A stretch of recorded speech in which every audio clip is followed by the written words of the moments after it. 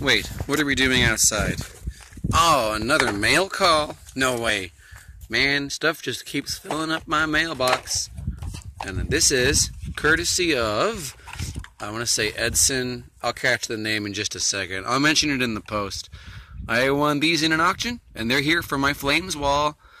That Hudson Hornet looking glorious in the sunshine. And then this charger appears to be store exclusive. I don't know if that's Kroger or Kmart or what that was. But that'll be going up on my wall nice and safely. And then I've actually run across these before. I just didn't grab one. That's Chevy Mustang. Or not Chevy Mustang. What am I? Chevy 2.